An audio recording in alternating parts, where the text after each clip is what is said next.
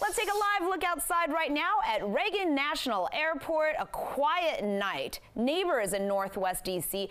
should in fact be hearing less noise from planes these days. Thousands of complaints to the Federal Aviation Administration forced a change to the flight path for incoming aircraft there to DCA. DCNewsNow's Daniel Hamburg is live for us right near the airport in Arlington. And Daniel, this has been a long fight that's been going on. How long has it been?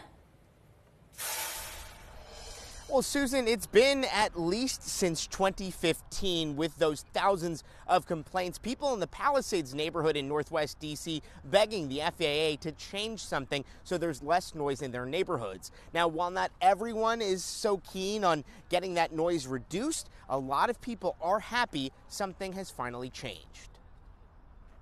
Being in the vicinity of Reagan National Airport, it's hard to miss the planes flying overhead. When we moved here, I knew there was airplane noise, and we lived with it, but it was more dispersed. Ken Buckley, who lives in the Palisades, says that changed in 2015 when the FAA introduced a new system to guide airplanes with satellites concentrating flight paths. The result of that was more noise for our community. Typically, planes follow the Potomac River south to the airport, but during low visibility conditions, many planes coming in would follow a radio beacon from Bethesda to the runway. Planes would stray over MacArthur Boulevard.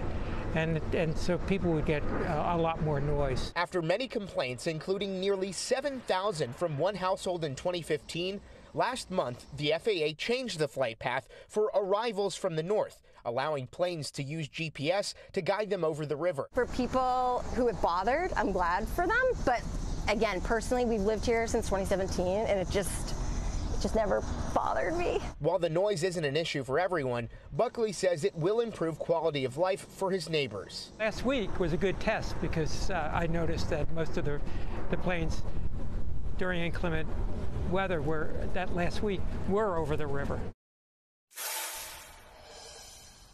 Now, this new flight change only affects arrivals, not departures, so it's kind of half the battle. There still could be some considerable noise over these houses. Buckley hopes, though, that this change in the northern part of the airport can help his neighbors to the south of the airport and have some leverage for some change there.